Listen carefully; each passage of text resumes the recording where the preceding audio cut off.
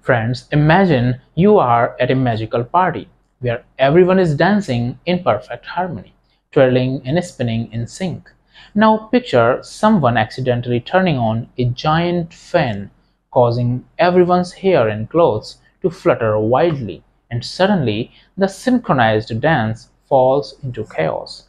This is a bit like what happens in quantum physics when we talk about decoherence. Quantum decoherence is a fancy term for when the neat and orderly world of quantum particles turns into a bit of a mess. Let's understand it in a simple way. In the world of the very tiny particles like electrons and photons don't behave like the solid objects we are used to. Instead, they exist in a state of superposition, which means they can be in multiple places or states at once, like being both here and there simultaneously. Think of it as if each particle is doing its own unique dance with an infinite number of moves all at once. When particles are in a superposition, they are in perfect harmony, like our dancers at the beginning of the party.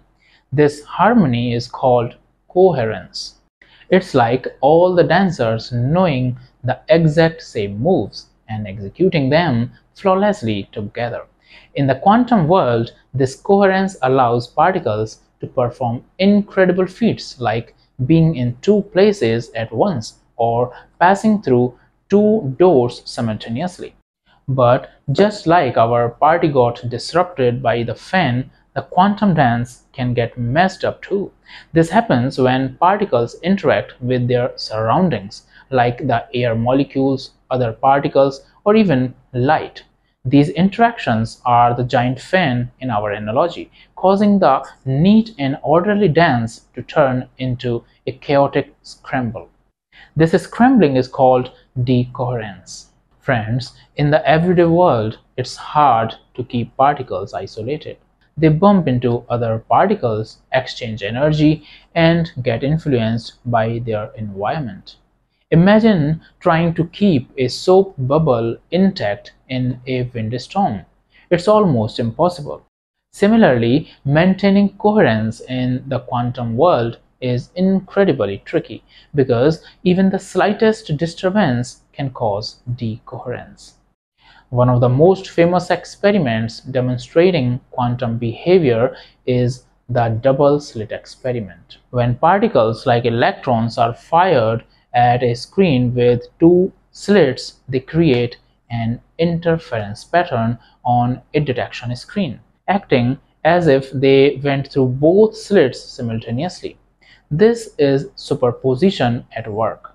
But if you try to observe which slit the electron goes through, the interference pattern disappears, and the electrons behave like ordinary particles, only going through one slit or the other. The act of observing introduces decoherence, disrupting the quantum dance. Do you know quantum computers rely on coherence to perform calculations that are impossible for classical computers? They use quantum bits or qubits which can be in superposition of states.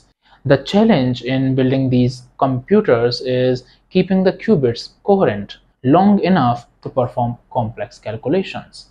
Even tiny interactions with the environment can introduce decoherence, causing the qubits to lose their magical properties.